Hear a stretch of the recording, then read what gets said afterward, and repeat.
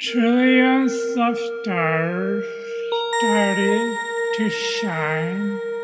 Comet Neowise zapped up high. It was an enormous night.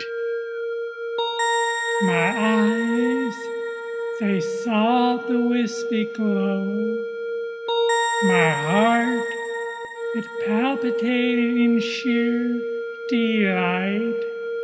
Everything was mesmerizing. The comet, stars, moon, and the lake. If our despicable president falls off of his fake throne, we the people shall dance and cheer. When we get fascinated against the nasty virus, we humans shall hug and cry.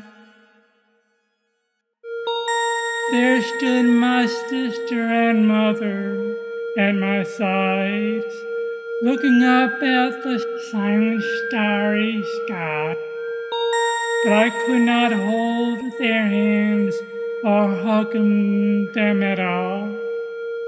Maybe for 100 days, maybe for 1,000 years. How long shall we stand apart on this world? How long shall we wait and stand by while our world spins around? Down by Cayuga Lake, where amber moon hovered, we absorbed the warm night into our flesh and bones. Some fish swam below, some frogs slept in the dark.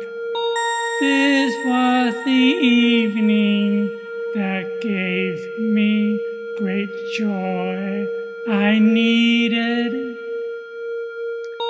Cry me to the rivers that head to the roads leading onto the highways that just go on and on.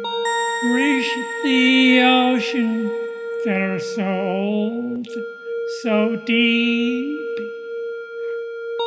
knowing the existence of myself, my sister and mother will become extinct.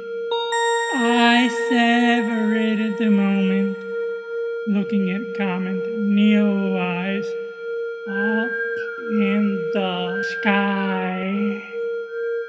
The love of myself, my sister and mother was counted right there at the moment. Only ones on this world, so long, so deep, so old.